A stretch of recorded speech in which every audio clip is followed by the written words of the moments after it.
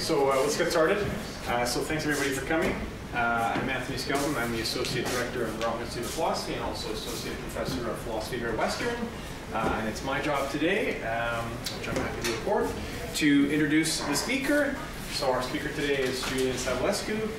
Julian comes to us today from Oxford University, where he's the Uhiro Chair in Practical Ethics, and also the Director of the Uhiro Center for Practical Ethics, and also the Wellcome Center for Ethics and Humanities.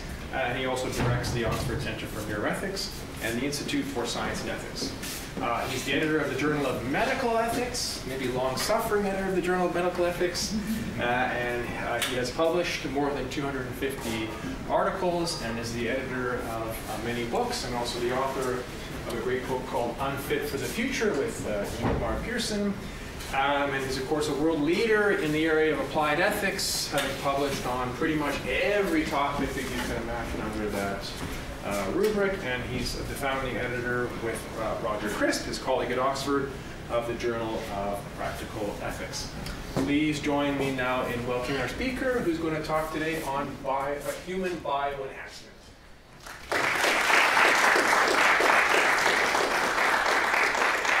Thanks very much, Anthony. Can you hear me well enough at the back? Do I need to use a microphone? Do you want me to use a microphone? It's up to you, the audience. So I can hear myself. Well, let me know if you can't hear me clearly enough. So I'd like to begin by thanking the Rotman Institute and Chris Schenk for the invitation to come here. I've had a fantastic week, and this is my first trip to Canada, and I've been to lots of places in the world and many events like this, and I declare the Canadians the most hospitable people I've ever encountered. Had amazing organisation from Deborah Fox and hosting by Anthony, and I've been wined and dined, and every sort of minute of my day has been meticulously planned by Deborah, which is what you want when you're having to go to a foreign place. So I really want to thank you, and I've really enjoyed meeting some of the students, and I hope we can continue this collaboration. So it's a public lecture, so no one's going to be happy.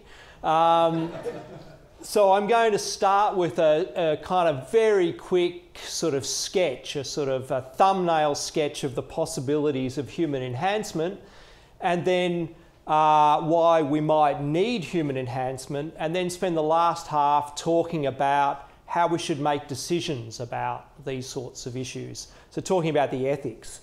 So for the students, you know, this is really I've been interested in this field and working in this field for 20 years. So this is a distillation of 20 years into 45 minutes. So it's not going to be very satisfactory. And I'm sorry if it goes very quickly and you find it superficial, and hopefully we can delve into it in the question time. So what do I mean by human bioenhancement? Here I'm talking about modification of human beings that goes beyond medical treatment for disease. So in this field there's a standard distinction between health and disease, or between normality and subnormality, and between treatment and enhancement. I'm going to talk about the enhancement bit. Now this distinction, I think, is very difficult to defend, and largely because it's a statistical definition. So disease is typically subfunctioning 2 standard deviations below the mean. So 2% of people have intellectual disability. 2% of people are blind, 2% of people are deaf. But that figure is purely arbitrary. You could have defined disease as 1 standard deviation below the mean, or below average. It's been quite a useful way of deciding what to research, what to give people excuses for, but there isn't any firm ethical value associated with this statistical point. But nonetheless, I'm going to take that because that's what the debate is around. So to give you some examples of the sorts of things I'm talking about, doping in sport is the most familiar example. I'm going to talk about that in a moment. Who thinks doping should be, we should change the rules to allow for physical enhancement or doping in sport? So 4. Cognitive enhancement using smart drugs. Now, these are around in the form of modafinil, Ritalin, and Adderall, but let's assume you could increase a person's IQ from 100 to 160? Who thinks it should be permissible to increase your IQ from 100 to 160? So again, a minority. This is like tracking the sort of average population surveys. Design of babies. Who thinks people should be able to use whole genome analysis to select more intelligent or more athletically or musically gifted embryos? Again, a few hardcore enhancers. Love drugs. Who thinks you should be able to take drugs to improve the quality of your relationship? Okay, we're getting down now. Hormonal castration of paedophiles to reduce their sex drive. This is legal in 5 or 6 states in the United States. It's practiced in various parts of the world. I don't know about Canada. I presume not. It's a fairly reasonable society. But who thinks that hormonal castration of paedophiles should be permissible? One person now. You're my friend. So I'm going to try and defend all of these practices, and I'll return to them at the end. Of course, enhancement is already in practice in medicine. Abortion, sterilisation, contraception, circumcision, cosmetic surgery. These are all modifying normal human characteristics to achieve certain sorts of values. But I'm not going to talk about those because most people accept them. I want to talk about the things that most of you think shouldn't be permitted. Start with the most familiar example. Lance Armstrong has shown that doping is effective, it's difficult to determine, and it's very prevalent. I thought I'd put this slide up for you. The dirtiest race in history, the 1988 Seoul Olympics, won by the most famous Canadian, Ben Johnson. It's actually this guy in the middle. He came fourth, but after they rubbed out Johnson, he came third. But he actually would have won the race if they had eliminated everyone who was doping. And that's actually the pattern. Werner Frank, an expert on doping, has said in every 100 metres, roughly 6 out of 8 people will be doping. And that's what history has shown. There's only been 10 people who have run under 9.8 seconds in the world, and there's only one who hasn't been implicated in doping. And as Lance Armstrong famously said, I dare to dream. But for everyone else besides Usain Bolt, if you run under 9.8 seconds, you're probably doping, because that's the limit of human capacity. An independent reanalysis of the London Olympics by Michael Ashenden estimated that 1/3 of the medals, this is prior to the fancy bears and the revelations of Icarus and so on about the Russian doping scandal, 1/3 of the medals he estimated involved doping. And some of those turned out to be Russian athletes, but many of them weren't. So enhancement is with us. I want to argue here that there's nothing special about normality.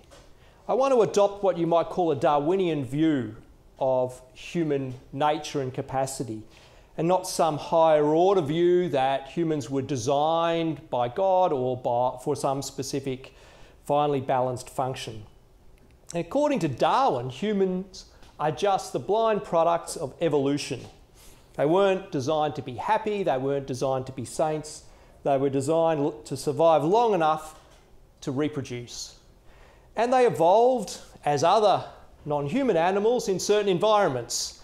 And those environments shaped who survived and what capacities they had.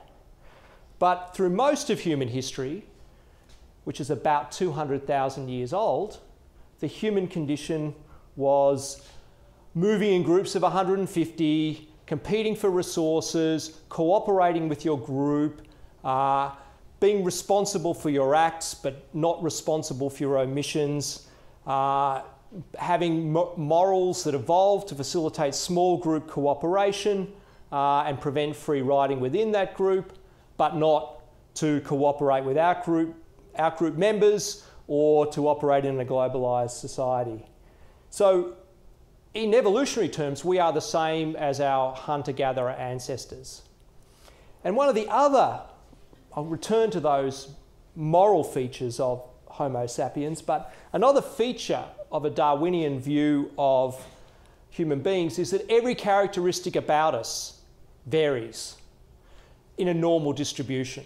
So this is the curve for hematocrit, the percentage of red blood cells in blood. It could be height, level of growth hormone, intelligence, level of self-control, empathy, whatever it is that you want to measure, it's going to vary between individuals. Variation between individuals is a rule. We're not all born equal. We're all born different to a degree. Now, through most of human history, those differences served our survival, but today they mean that some people have great opportunities in life, and some people don't. So just to take one example, IQ. So this is some data from Linda Gottfredson. And I'm not saying here IQ is purely biologically determined. Most estimates put it at 50% heritable. But there's a genetic contribution to IQ. So where you fall on this curve is going to determine what sort of life you have, and what sort of jobs are open to you, and what sort of choices you're going to have. And even the US military has recognised this. And at the time of the Second World War, they excluded normal people from being foot soldiers. And today they only accept the top 70% of people. Every year the US Department of Education conducts effectively an IQ test of the American population called the National Adult Literacy Survey. And it divides people into 5 groups. The lowest 2 groups constitute nearly 50% of the population, and they estimate, or they claim, that people with this level of cognitive ability lack the capacities to enjoy the rights and fulfil the responsibilities of citizenship. Now, that's clearly in large part due to education and social environment, but it's also partly due to biology, differences in biology. So this is an example where so at this end, you've got intellectual disability, but in a technologically advanced society that we've created, there's now described low normal between 70 and 85 is a disadvantage, but it's not a disease. And insofar as we can use biological agents to change that, in my view, we ought to consider it in the same way as we would consider better educational interventions or better dietary interventions. Another thing that matters to us as social animals are our relationships. So divorce has now exceeded death as the major factor or the major cause of relationship breakup. And in some parts of the US, divorce runs at 50% of marriages. Now, why is that? A number of explanations. One is that women are wealthier, more independent, able to make choices. One of the explanations is that we didn't evolve to have 30-year monogamous lifelong relationships. As I said, in evolutionary terms, we're very similar to our ancestors 100,000 years ago. So through most of human history, we existed in what's called the EEA, the environment of evolutionary adaptiveness.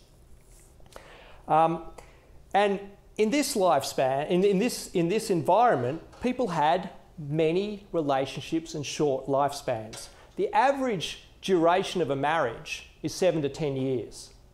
So the 7-year itch captures a feature of human beings. The peak of breakups are between 7 to 10 years. So what would have been the average length of a marriage in the traditional environment for human beings? Well, given a life expectancy of about 30, at least 50% of marriages would have ended within 15 years, usually due to the death of one of the partners.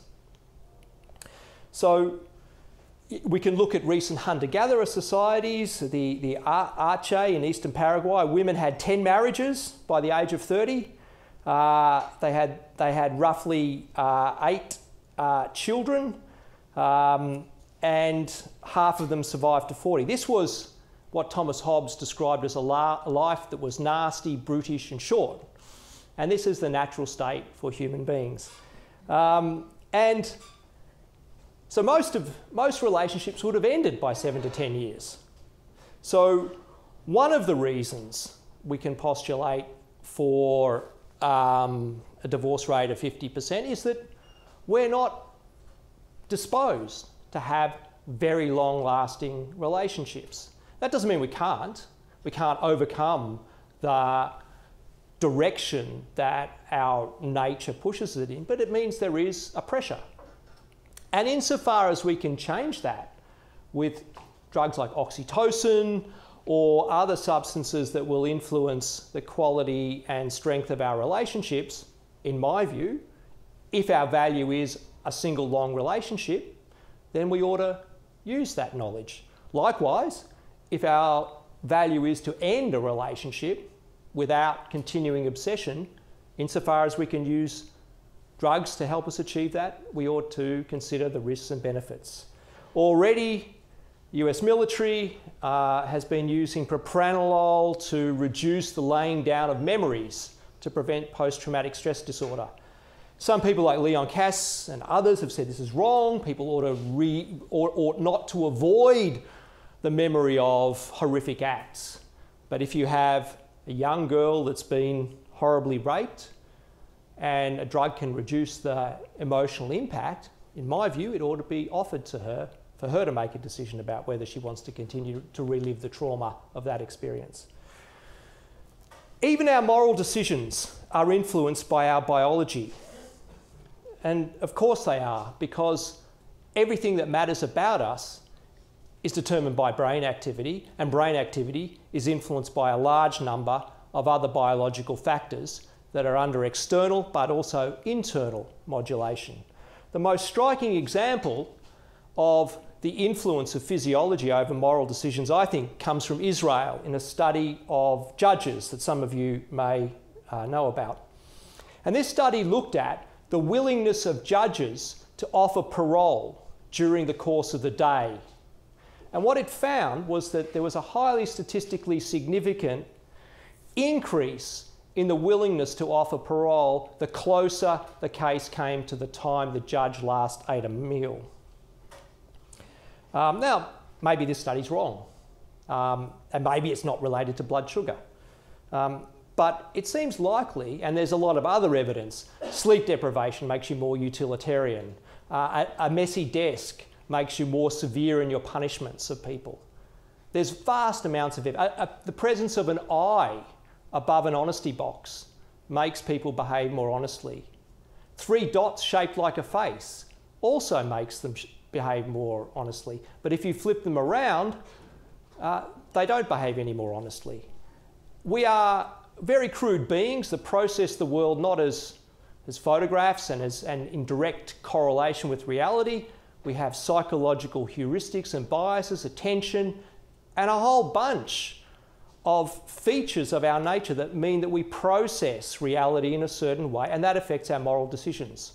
People are more willing to give when they see a single individual suffering, less willing and donate less when there's 2 and even less when there's 4. So actually, Stalin was right. 100 people is a tragedy. 1 million people dead is a statistic. So even the substances that circulate in our body influence our decision making.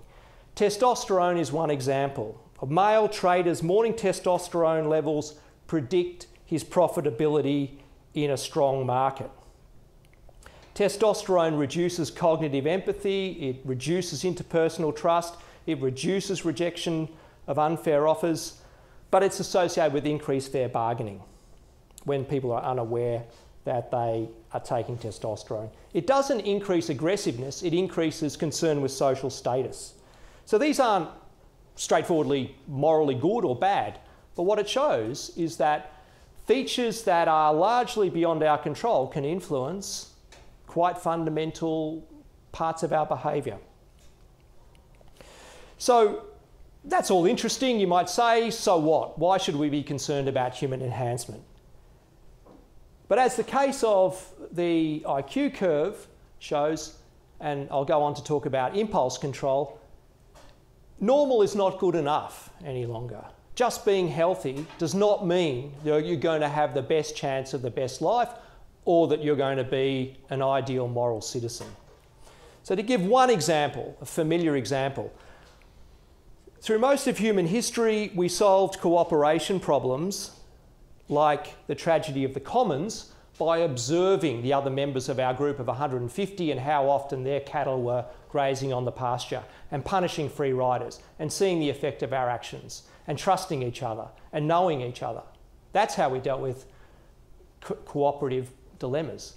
Global collective action problems involve hundreds of millions of people who are anonymous. Your behaviour has no effect on the outcome. You don't trust other people. And the common sense drivers to moral behaviour of preventing harm don't kick in.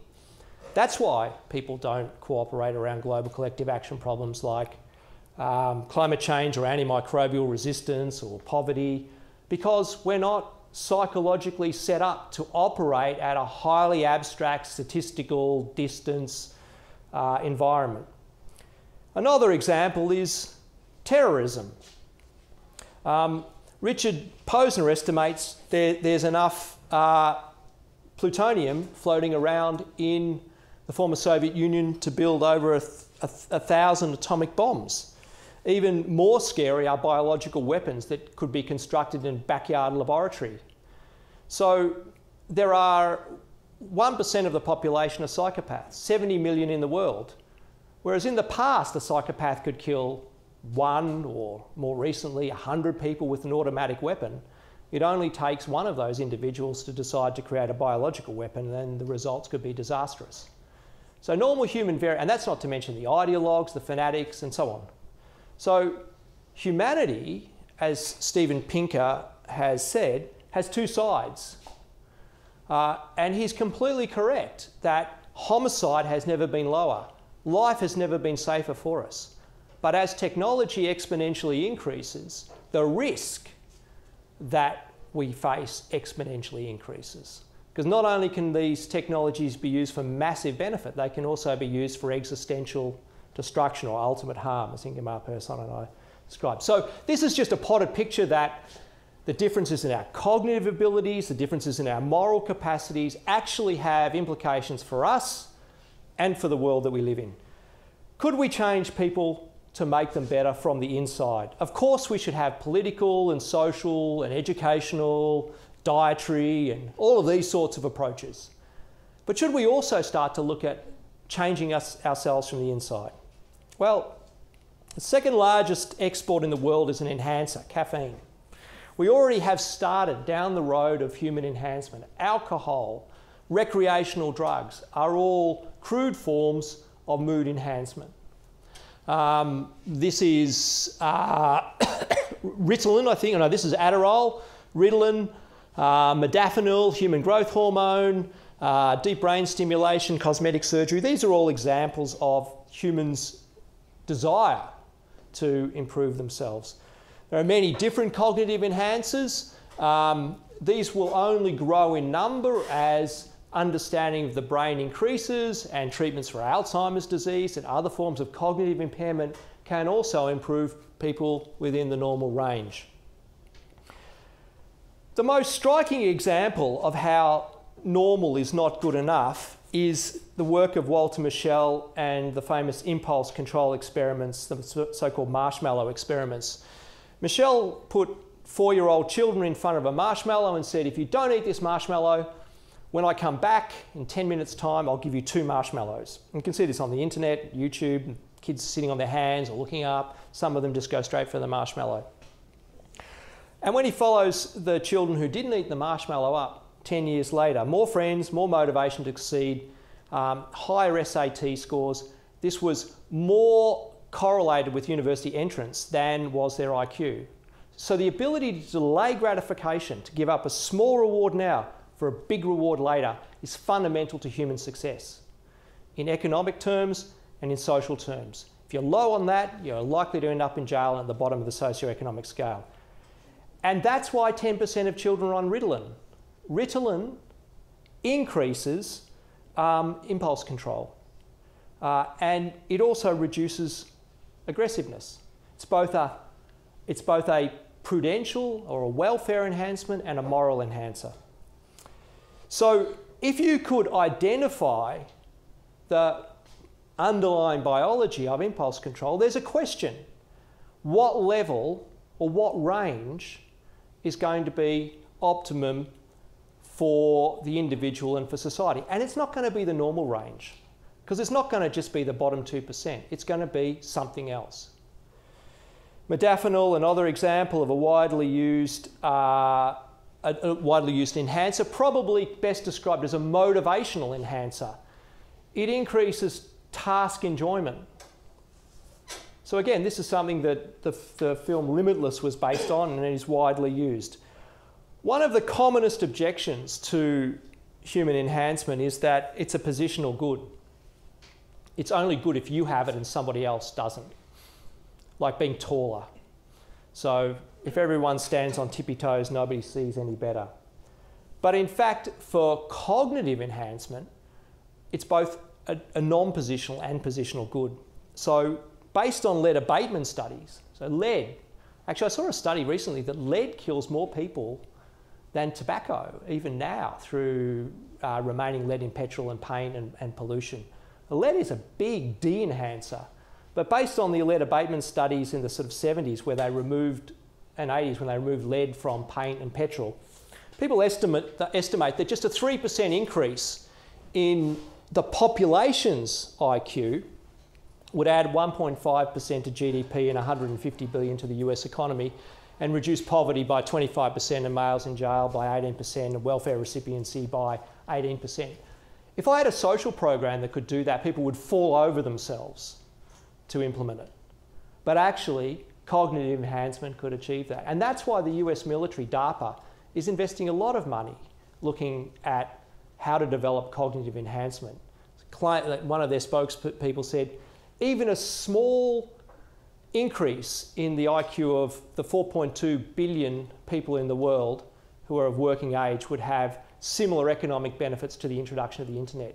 Because the internet and the computer is just an external form of cognitive enhancement. So the stakes are high. Selective serotonin reuptake inhibitors like Prozac increase cooperation, reduce criticism of others, result in a fairer distribution of resources, reduce rejection of unfair offers, increase aversion to harming others.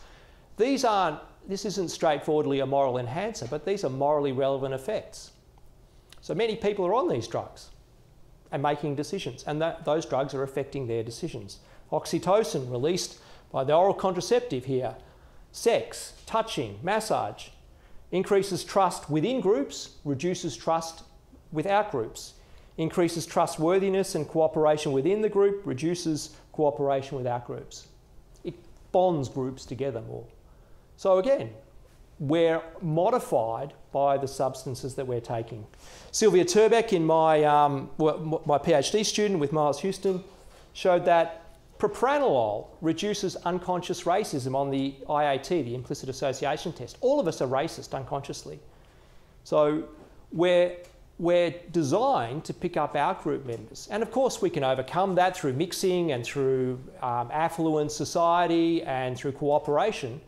But there is inherent racism, as you start to see in the US and Europe and so on. As soon as there's pressure, the inherent racism emerges. Propranolol reduces that. Again, I'm not suggesting we should all be on propranolol. What it shows is that, of course, we can change our behaviour and even our unconscious attitudes by changing our biology.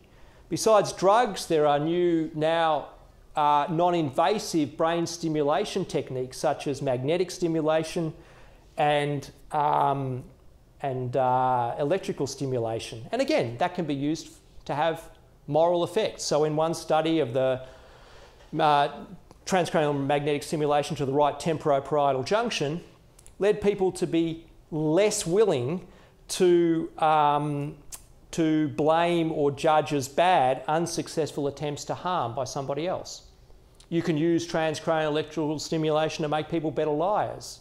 You can use it to enhance people's ability to learn a new language or develop motor skills or to acquire numeracy. And you could also potentially use it to morally enhance people. I mentioned love.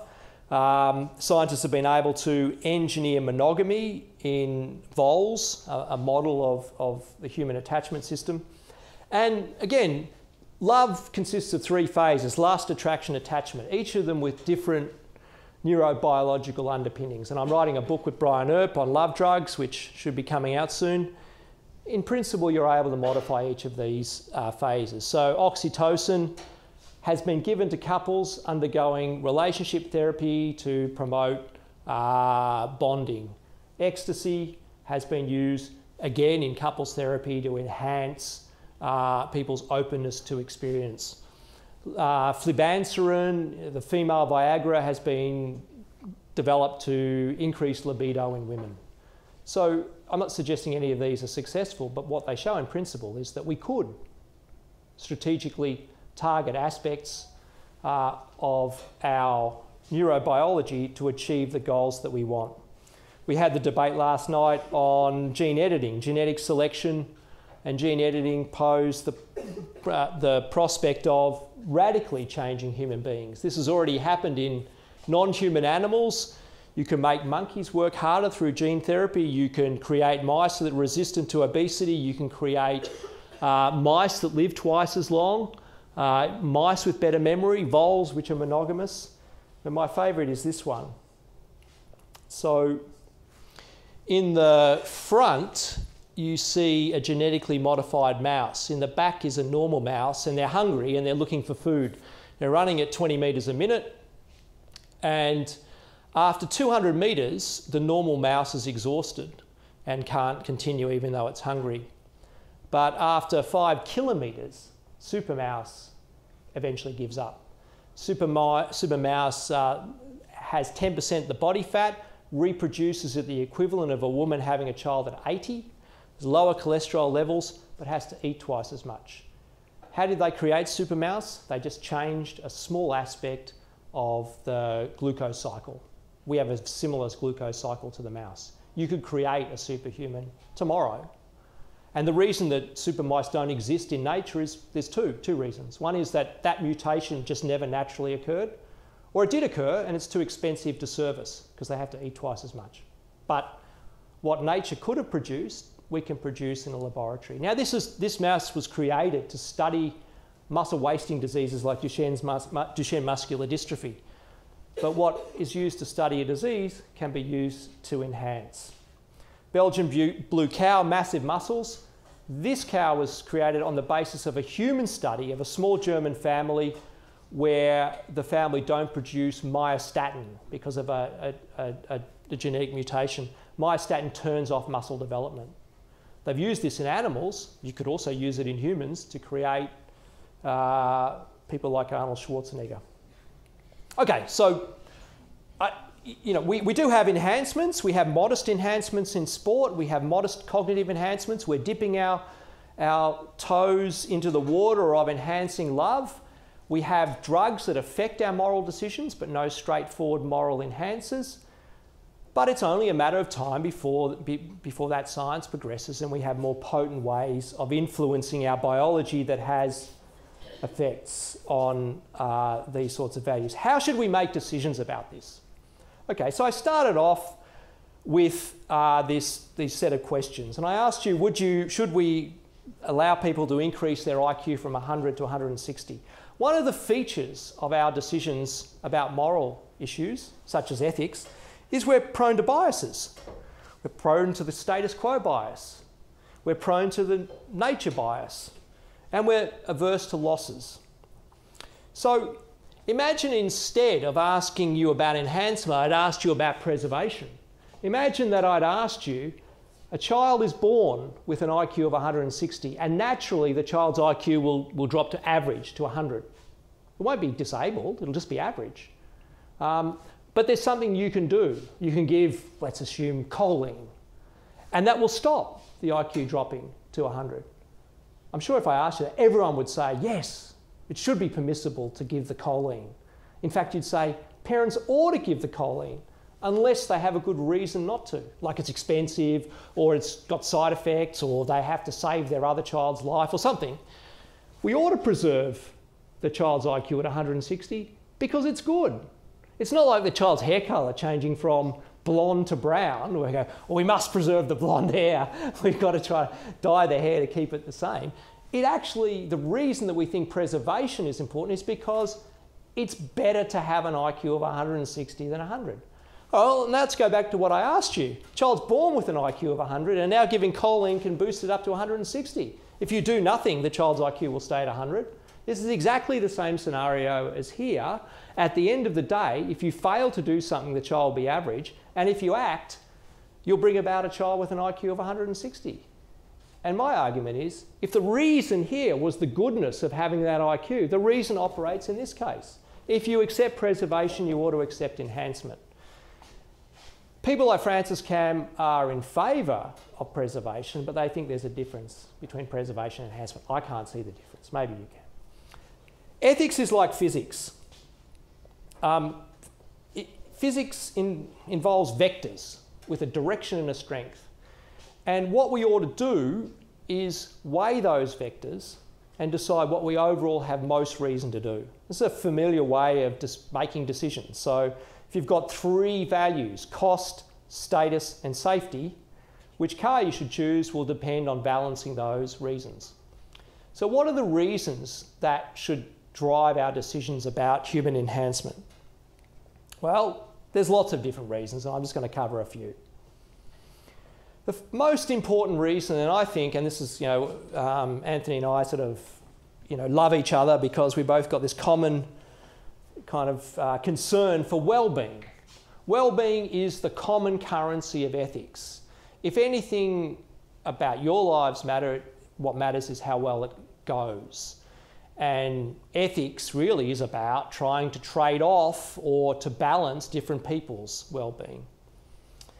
But one important question is, what is well-being? And there's a long philosophical tradition of discussion of this, and broadly there are three ways of thinking about. Hedonistic conceptions say that what matters is happiness. Desire fulfillment theory, or economics, says that all that matters are preferences or desires.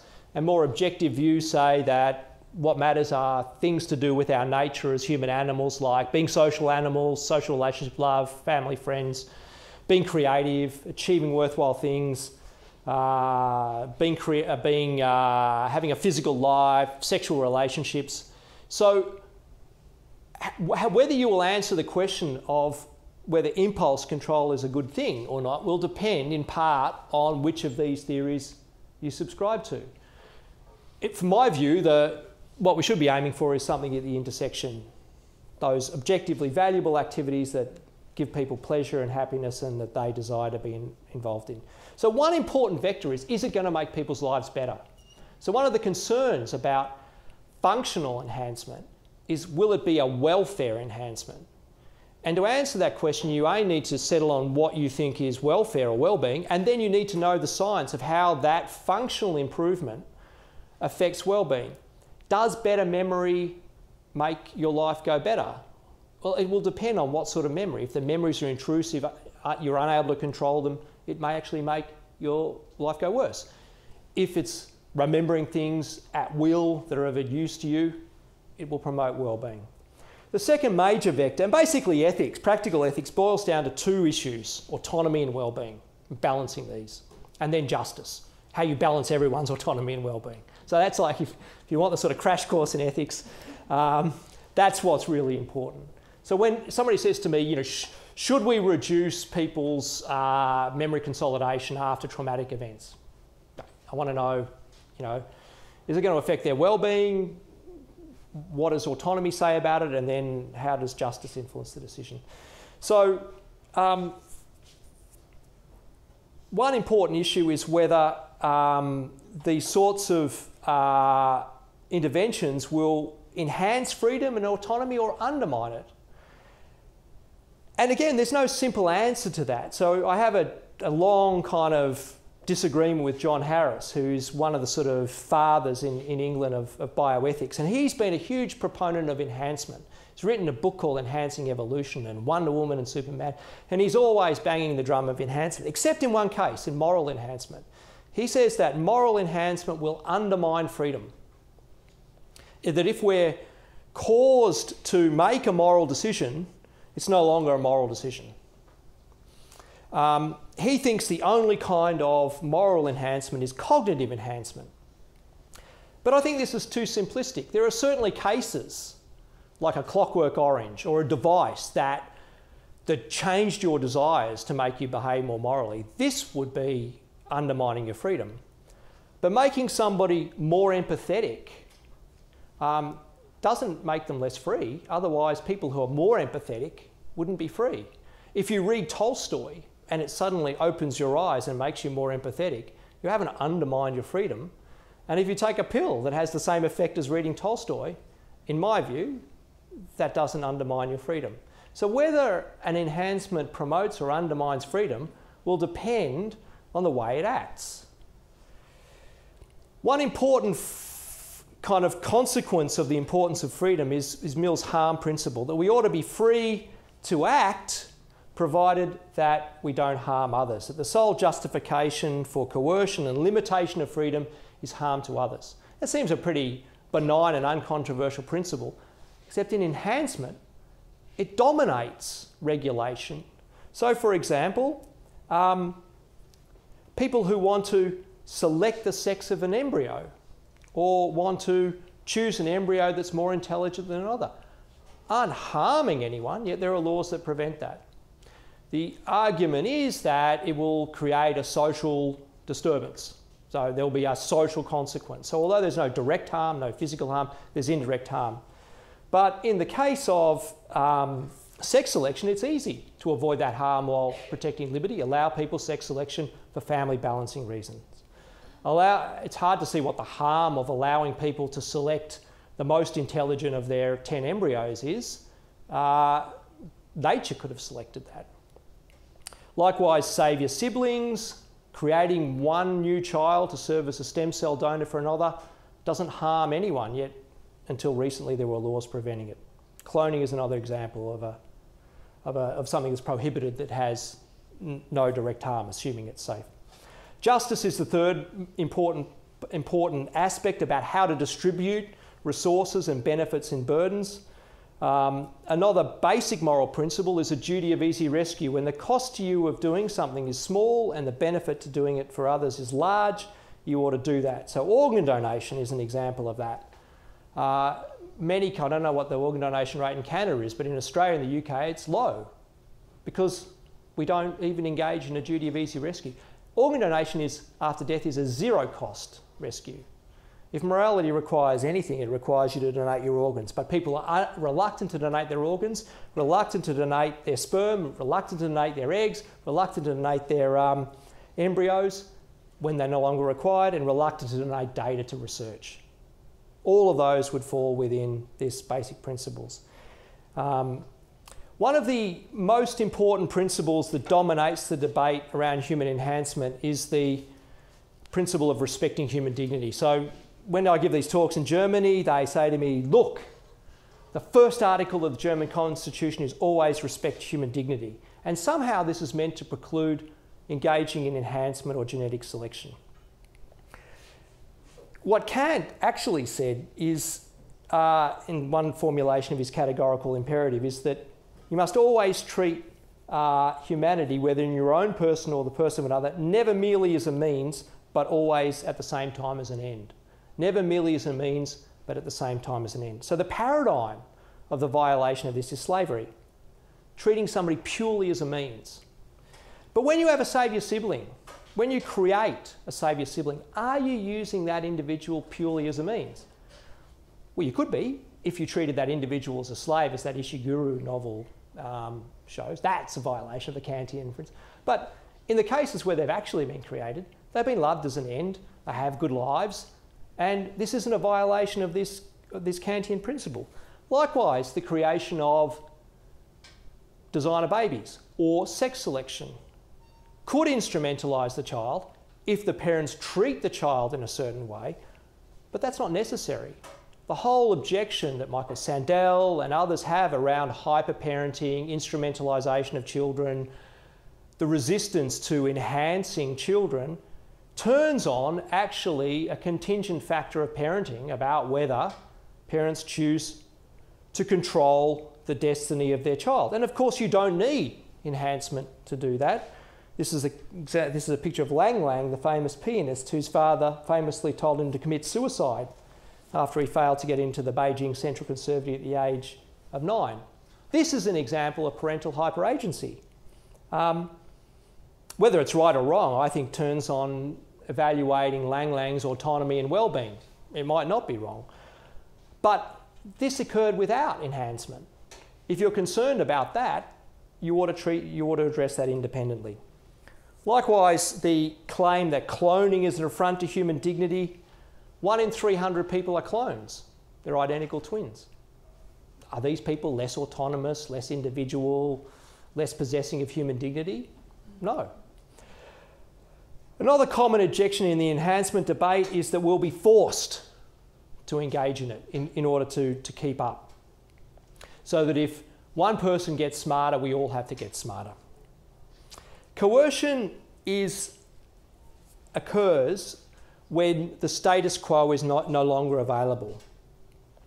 When you say to somebody, give me your money or I'll kill you, that's coercion. You're reducing their options, you're getting them to do what you want, you're reducing their well-being and options. When enhancers come on board, the option of competing is no longer available if you want to have the same relative advantage. So there is a form of coercion. But coercion is not always bad. So when I say to my child, if you don't eat your vegetables, you won't get dessert, it's a beneficial form of coercion. So whether the fact that an enhancement society is coercive is wrong will turn on whether the actual effects of the enhancement are good or bad. I can no longer write my manuscripts freehand. I have to use a computer to be competitive. It's coercive. I have to use the internet. I have to use a mobile phone. Now, whether that's good or bad turns on the effects of those things, not on the fact that they're coercive. So to return to the example of the paedophile, the drug cyproterone acetate is widely used in Europe as a hormonal castrator. It reduces sex drive. Alan Turing was given this drug. He was forced to take it because he was a homosexual and ultimately committed suicide. And I think that's wrong. But do I think that people should have the choice whether to take it to reduce their reoffence, or the choice to take it in trade for the reduction of a fair sentence? Yes. That's not coercion. You can choose the status quo. So even something as controversial as modification of sexual desire can be addressed by appealing to these principles. And if somebody voluntarily chooses to take hormonal castration, in my view, that's acceptable.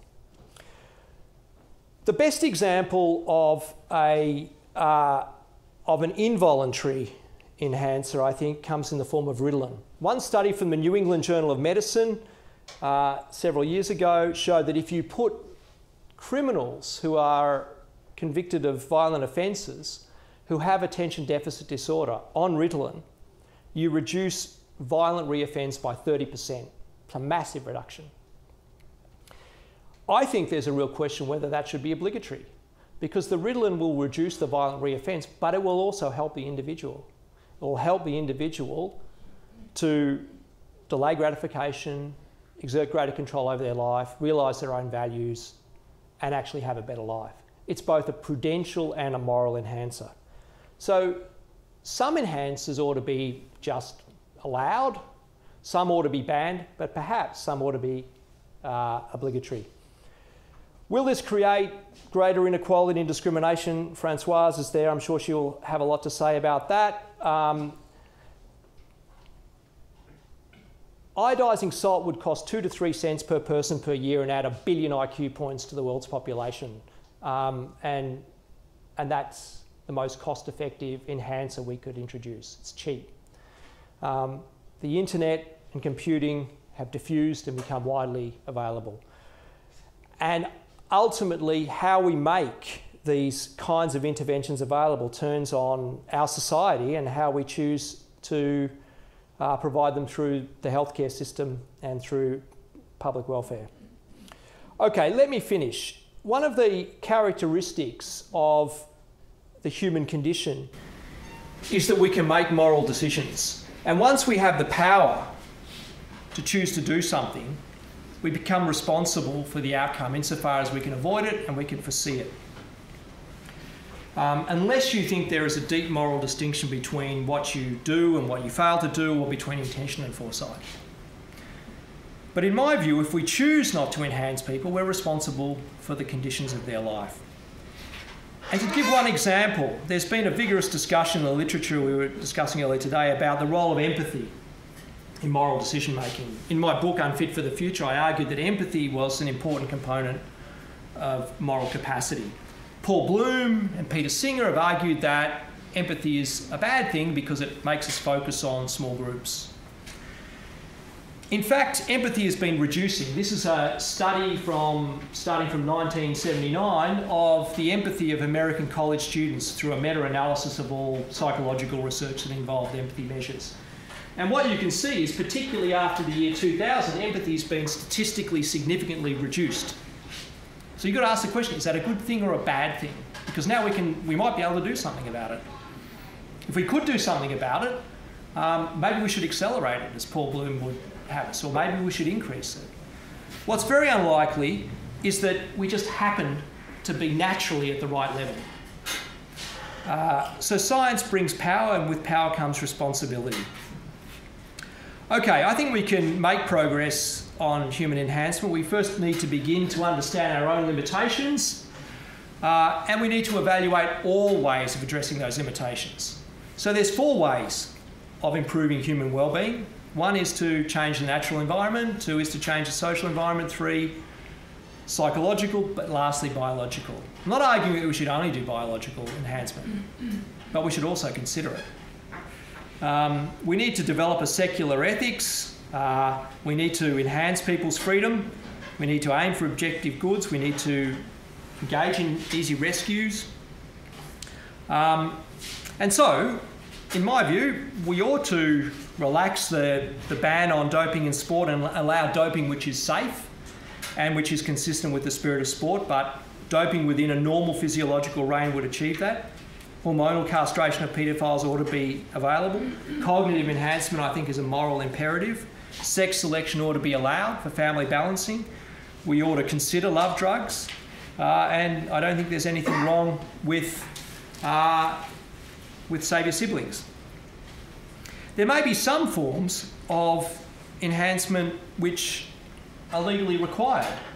I mentioned Ritalin for attention deficit disorder in criminals, and genetic selection against psychopathy and other highly antisocial traits may be something that we make a decision to require. Enhancement gets to the fundamental essence of ethics about whether we should respect natural human variation and what nature delivers, or whether we should choose to be better. We tried to be better by using education, by diet, by social reform, and I think we can also use science to try to engineer ourselves to achieve the values that are important. Thank you.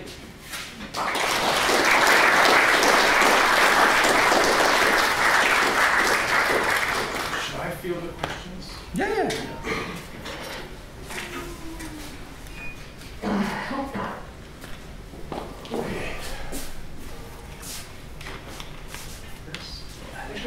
This is kind of a crude question, but at one level I wasn't sure why you had sports on all this, because it seems like that is, I think you call it a positional good. If you have doping within sports, it would be a way of elevating yourself as compared to the competition. So the other kinds of things, you can make a case that it's a non-positional enhancement, or it's a... So I was a little curious why, I mean, sports is sort of the least interesting. It doesn't have the sort of new elements of a lot of what you're discussing, but I was just curious why that was actually on the list. We just did a sort of lecture on doping in sports. It's true that there are positional, like performance enhancement in sport is a positional good, but it's also a non-positional good. So steroids act to increase recovery from injury. So it's the fact that it's a non-positional good in some ways that's the key to your case. Well, positional goods, as the example of the IQ increase of the whole population, can also have collective benefits. So, I mean, the reason why I'm interested in performance enhancement is not particularly in sport, but actually for our own lives. We were talking about this again. There's a real question about whether people should be taking human growth hormone, testosterone, as levels drop. Now, the experiment of hormone replacement therapy in postmenopausal women showed it causes cancer. But you can't assume that's going to be the case. So just because something drops naturally doesn't mean that that's going to achieve what we want out of our lives. So I think, for example, muscle strength reduces significantly and falls are a major cause of illness in the elderly.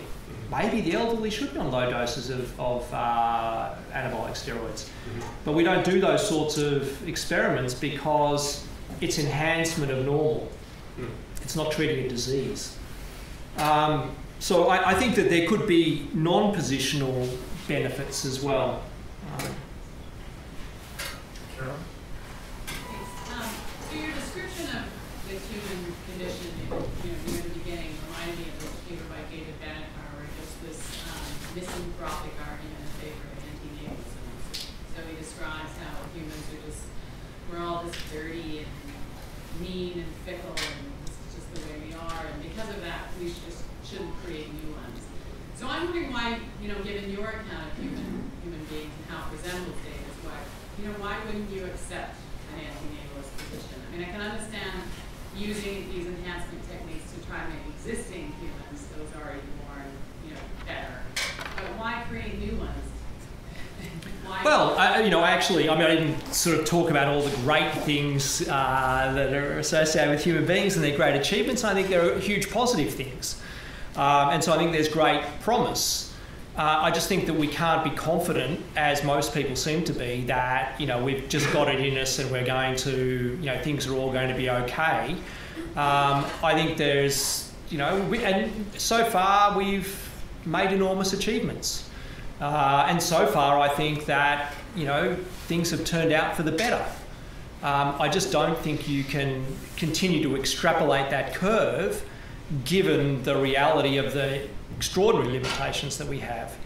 So, I don't want to, it was quite a pessimistic picture, but, I think that Pinker is right. There are two sides to our nature, and insofar as we can use biology to bring out the better sides and to address the darker sides, I think that's a good thing.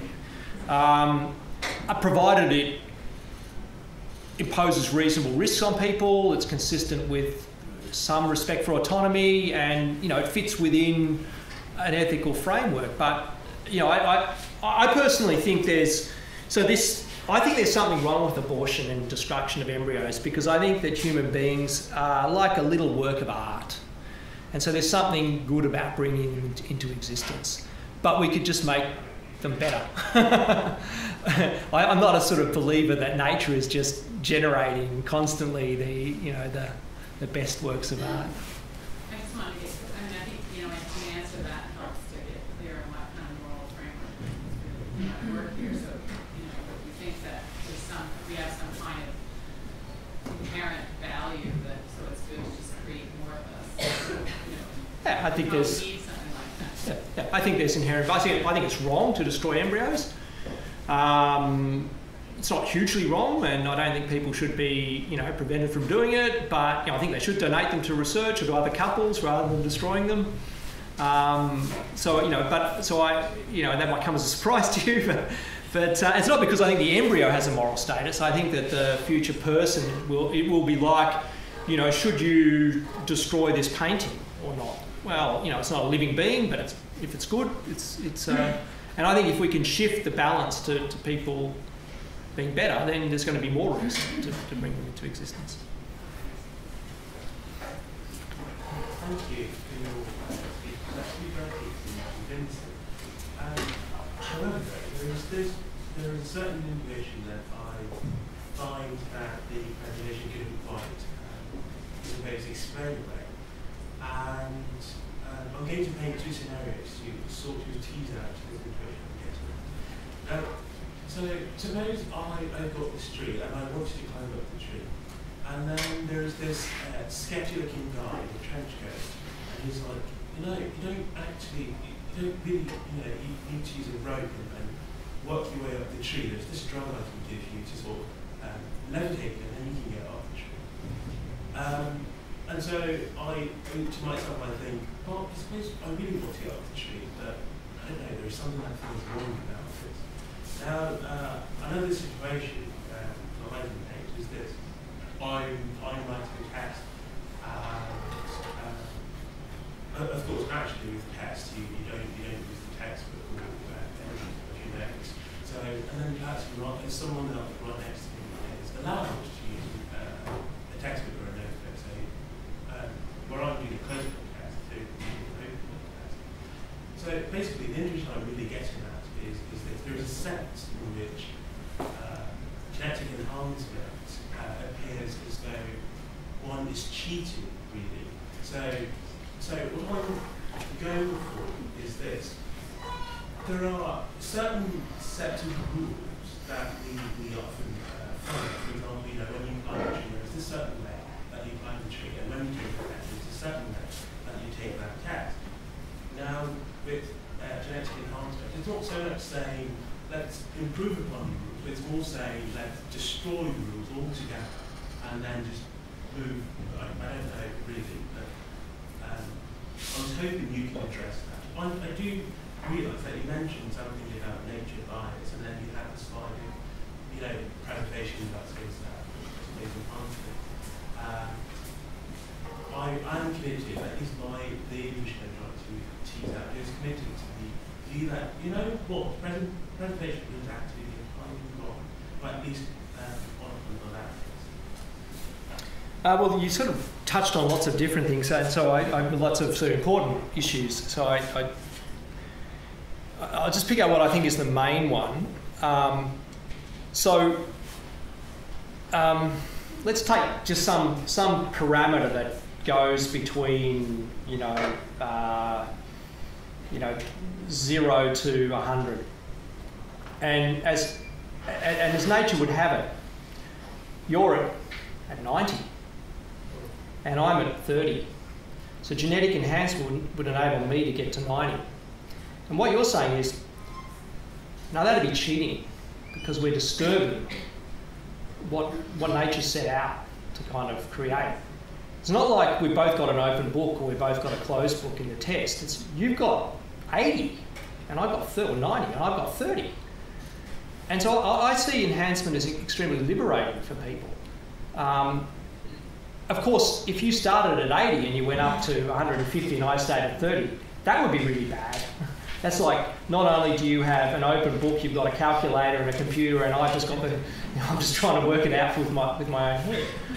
And I think that's the issue that I disagree with many people who object, is that we could use this to address great natural inequality that exists. And it's usually the people who are at the top end of privilege who are saying, oh, no, we can't disturb the system.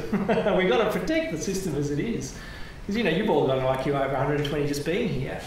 And I personally don't. Now, people do have that intuition. They think that we should just preserve natural difference. And my question is natural difference good? Is it good for that individual?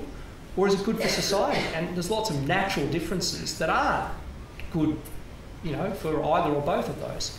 Psychopathy is an example that I mentioned. Probably was advantageous to groups. That's why it's persisted at such a high level, 1% of the population. Is it good today? No. It destroys countries, corporations, and puts the whole world at risk. So I think it's just a question of what genetic enhancement are you talking about, who's going to get it? And I don't think there's a determinism about that. People have this sort of social determinism. They say, if enhancement is made available, it's going to necessarily increase inequality. Sure, mobile phones were available to a few people initially, but now they're widely available. And there's no reason to think that, in the long term, in 100 years, 200 years, these sorts of changes couldn't have an impact in a widespread way. Now, will they affect everyone? I don't know.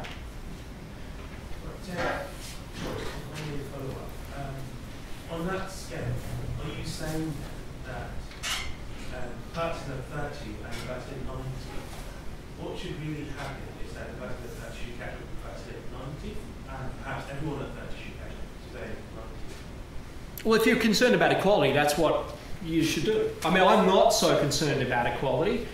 I think a level of inequality can be justifiable, provided, as Rawls said, the difference principle works to the benefit of people at the lower end.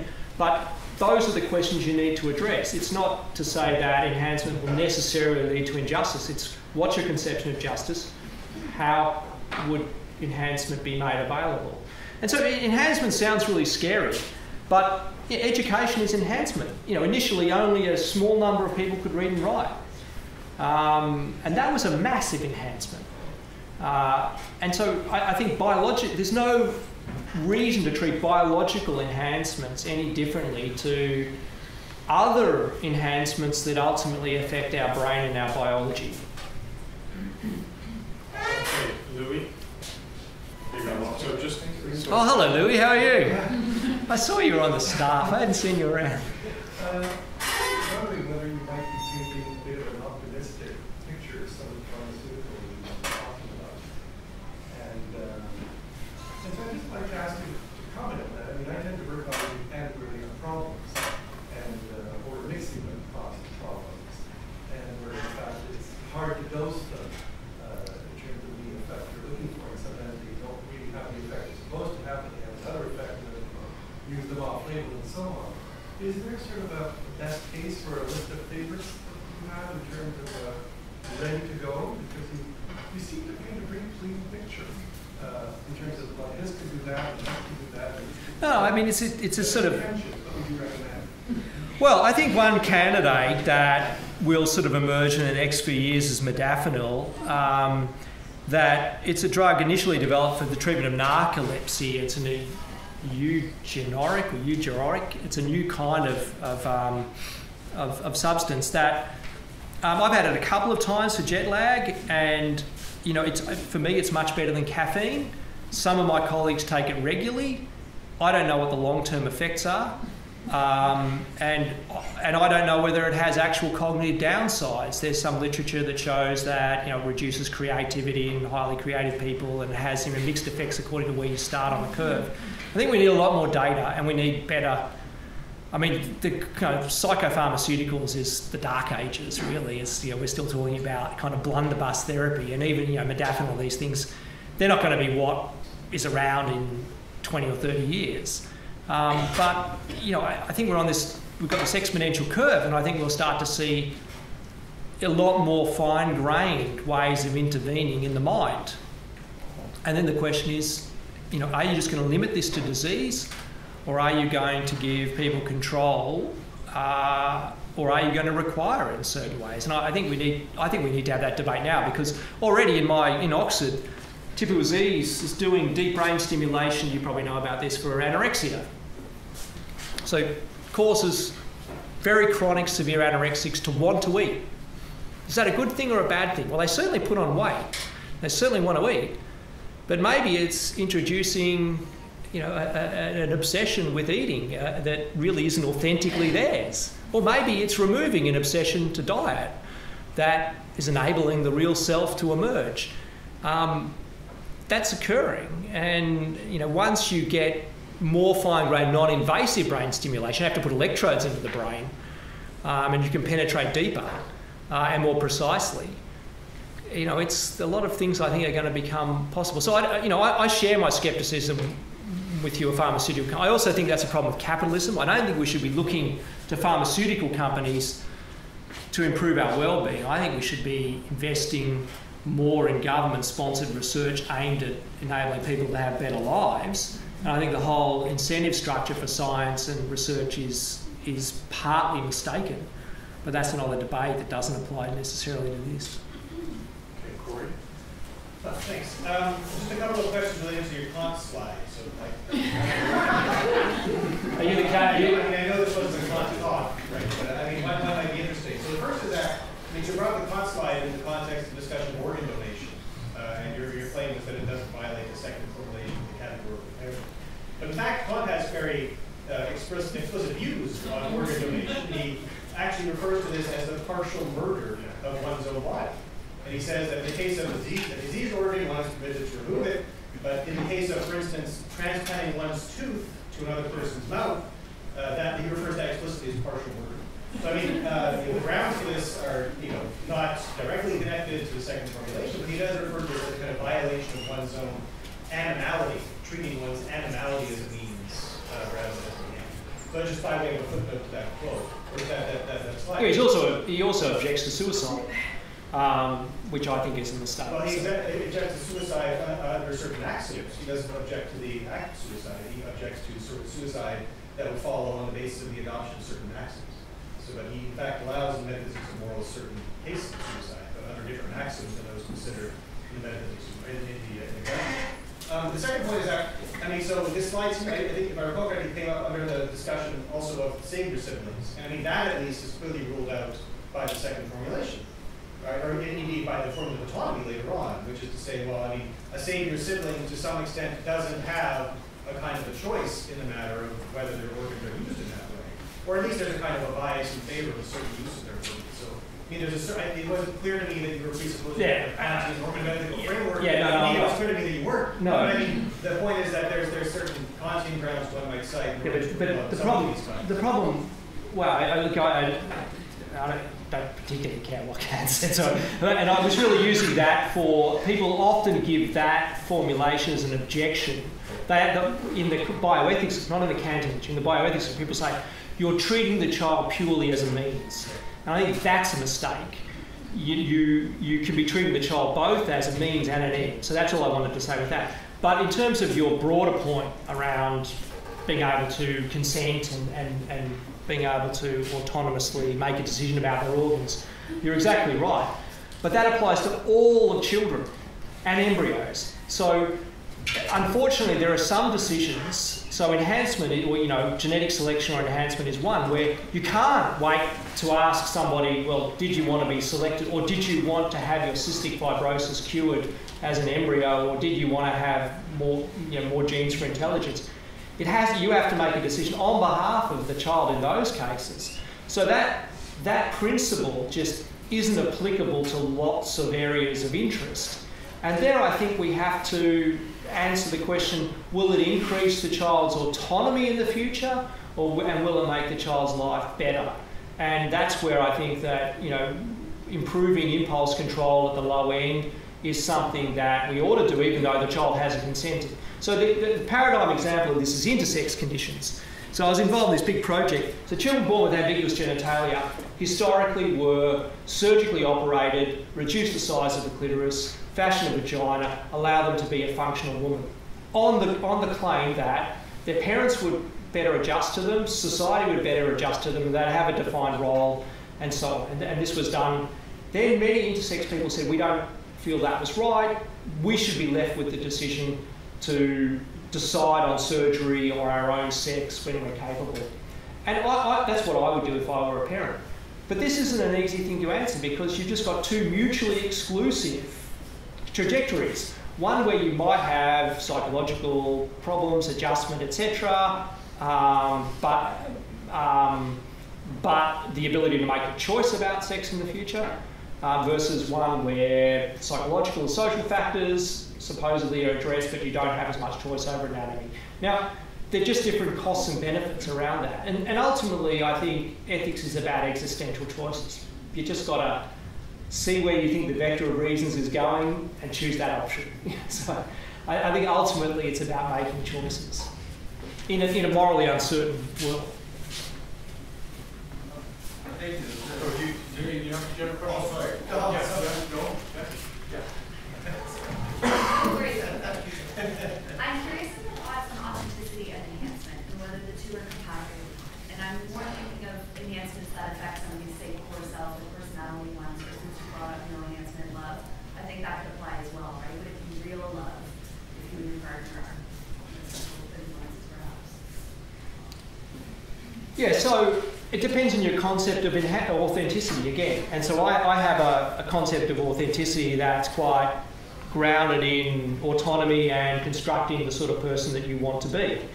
So, you know, on that view, it's really a tool to realising, you know, what you most value. If you think it should be more essentialist and consistent with the true, well, whatever this, I mean, you know, I think the true self is the rational self. But, you know, if you think the true self is some set of dispositions and attitudes, then you could choose against that. But in the case of, you know, love, I don't see what the problem is with me and my partner taking oxytocin to, you know, increase our sense of connection after massage or something like that. And if we enjoy it and we both want to do it, I don't care if it's not authentic. So I think what matters are, you know, these other sorts of values. But I know my colleague, one of my students, Alexander Erler, has this quite essentialist view of enhancement and thinks that it could undermine who we really are. You know, I don't really know who I am, and I think people evolve. And, that's what you know. That's what's great about people is they can improve. Yeah, I think it is a very real question, right? How real is it if it's demortification? Look, everything is just a series of electrical firings in our brain, you know, that come from different sort of places, and you know, we have this illusion of deep reality. But you know, I'm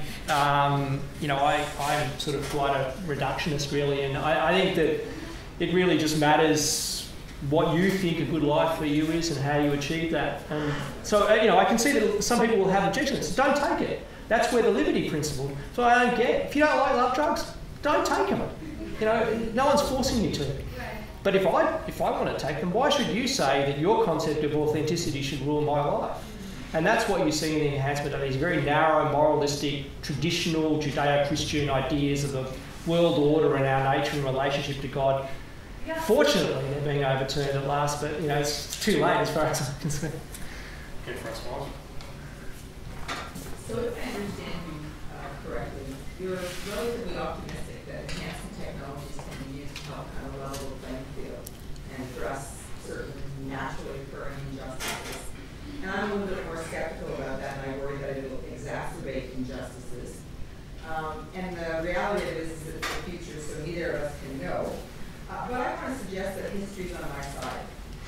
And the reason is that the traits that you're looking at ultimately are all connected to power. And we don't have a lot of history that says humans willfully give up power.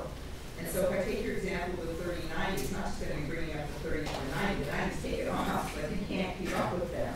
And when I think of the image that it showed of the two rats, I just like imagine that that's just going to keep going. So we'll enhance the back rat, but the front rat's going to get enhanced at the same time. So the race is still the same. So I'm not sure how you get out of this sort of positionality in the context of this, or is it if you've already got the natural traits, you're not allowed to have access to the enhancements? It's only those who can grow. Look, you know, to be honest with you, I agree with you. So I'm pessimistic as well. Can somebody take that?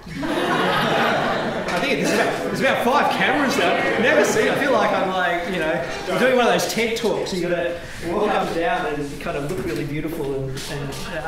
So I agree with you. I'm pessimistic, but I think A, it's going to happen, and B, as we talked about last night, and B, we ought to start taking a lead on trying to change history and the way we use these things. And so I think, yeah, in all likelihood, it's going to increase inequality, and it's going to be a bad thing, but it's not inevitable. And you know, I'm sort of optimistic that we do. I think we have much less freedom than we think we have, but I think we still have a little bit. And I think this is an area where we still probably have a little bit of freedom to shape things.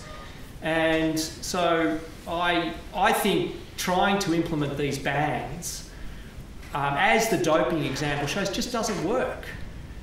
So you need to rethink the approach, and trying to prevent sort of things that people perceive to be beneficial to them in a global environment is just not going to work. And so I think we need to sort of take a lead in saying, is this important? Let's make it available to people who deserve it. Now, you know, Yeah, it's sort of wildly optimistic, you're right. Phil in the process there. Just doing that kind of check shirt.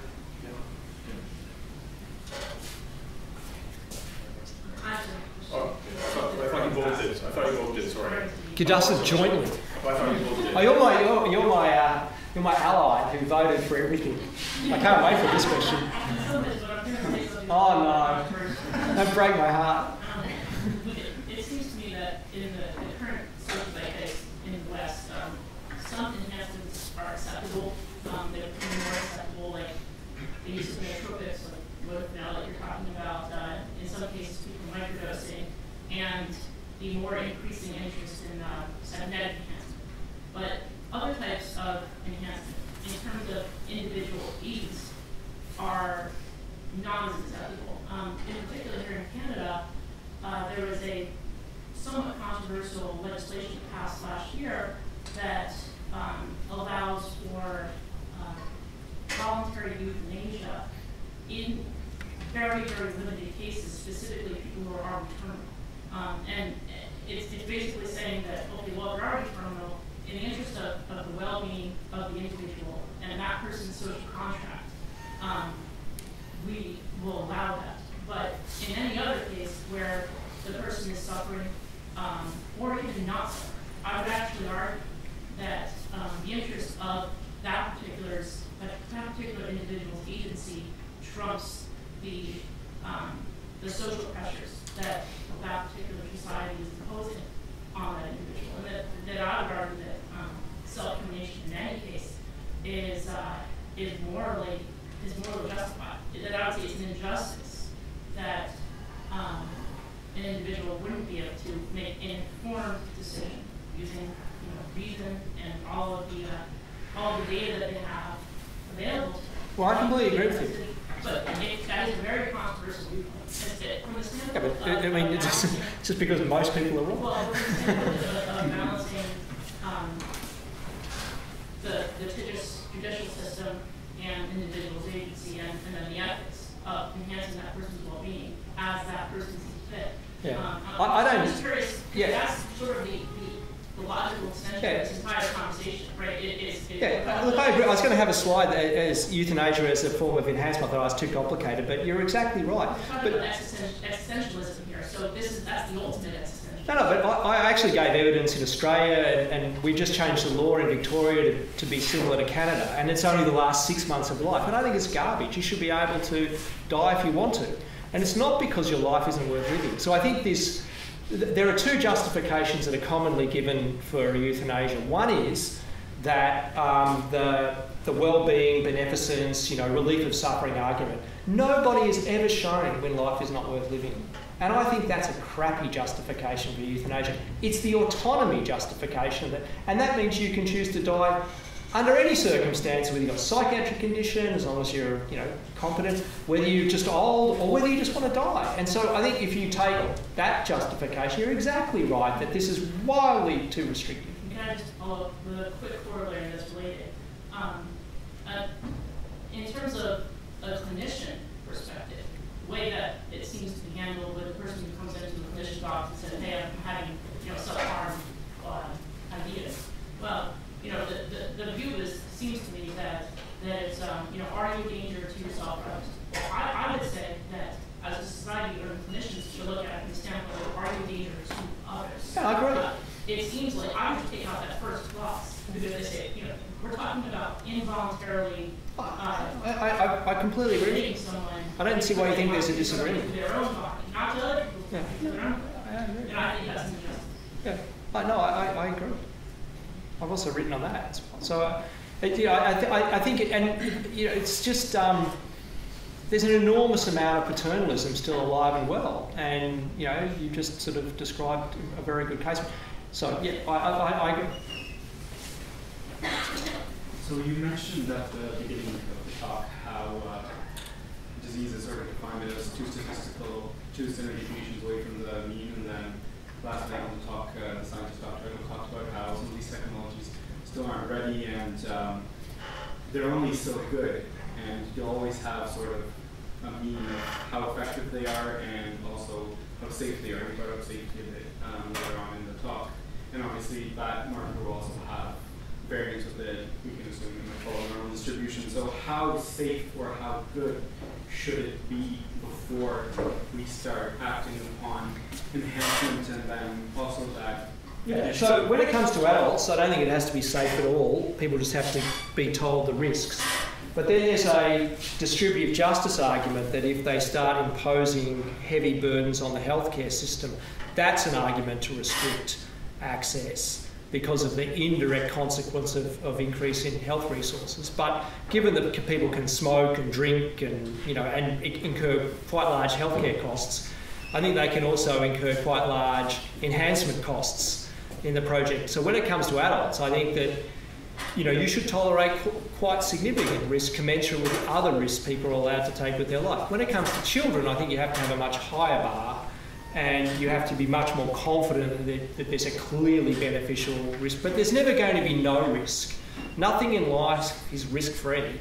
So this is another mistake that people have, that they say, you know, because you're trading health or risking health for some enhancement, we ought not to, you know, take any risks with our health. But health is just, in my view, an instrumental good. We risk our health when we climb mountains. So you mentioned the tree, you know, sort of example. You know, some people want to climb mountains with oxygen. Some people don't want to have oxygen. You know, they're going to have different risk profiles. That's their value. And we let them do that. And I think the same applies to enhancements. But for children, I think we need to have a higher bar. But that bar, I think, will be achieved in certain things. So I'm not as sceptical as David was. I wanted to sort of follow up on the authenticity issue, but more so with respect to freedom, because the sense I got of your response is to say, I mean, sure, perhaps, you know, we're relinquishing a sort of authenticity through enhancement, but so what, right? But I feel like many might argue that authenticity is a sort of necessary component of freedom, but authenticity, to a certain degree, we don't have freedom, right? And I mean, of course, different levels of enhancement might differ with respect to the sort of the shift or the level of relinquishment in our authenticity. But I wonder, you know, if certain more invasive kinds of enhancements or cognitive enhancement, you know, various other kinds of more invasive forms of it, might not relinquish freedom or impair freedom to a certain extent, even if the individual themselves says, you know, yeah, I'd like cognitive to endure cognitive enhancement or something like that. Should we? I mean, is it something that we should even allow, given that perhaps they? So what do you think? So I got this paper called The God Machine, which is meant to be a response to Harris, where I sort of take seriously his concern about undermining freedom. And I imagine that, you know, we can put chips in people's brains that measure all of their mental states. And this chip does one thing. It just detects if there's an intention to kill an innocent person. It also gets data from all around the world. And then it just flips your intention so that you just change your mind. So you're not even aware of it. And I said, in this case, this would undermine your freedom to fall. Harris is concerned after Milton that we have the freedom to fall. You would not be able to fall into killing somebody else. So that freedom would have been removed. And I said, you know, this could be a freedom worth giving up, but it also could be an expression of our freedom. So say I choose to have the chip. Has it undermined my freedom or has it promoted it? Is it a Ulysses-style contract of an absolute sort of sense where now I've made absolute control? Is it inauthentic or is it authentic? And in my view, if I think about it and know it and want to constrain myself in that way, it's an expression of my freedom. I think freedom is being able to set your own rules or constrain your own behaviour to achieve your goals. So I think if I choose to do it, it's an expression of my freedom. So, you know, but that's why I think I don't have a very sort of deep concept of authenticity above and beyond, you know, how you want your life to unfold. And that seems to me to be, you know, a very good way of. So, for example, if I could dial up my So I do a lot of exercise, and, you know, probably more than most people, but, you know, there's a lot of times I don't want to do it. And I know I should. If I could dial up that I have the motivation according to a program and dial down my alcohol and caloric consumption so that, you know, I would do it. And I think that's an authentic decision. Now, is it really me that's kind of now exercising? Well, I'll be experiencing it, and maybe it's not all fully authentic, but I'd rather live in that world where I can exercise. And we will, the anorexia case shows, and the motivational enhancement shows, we will be able to control our own desires. So then I think that, but I think this is a really deep question that we need to think about. Okay, so we're over time, so we should Sorry. thank our speaker.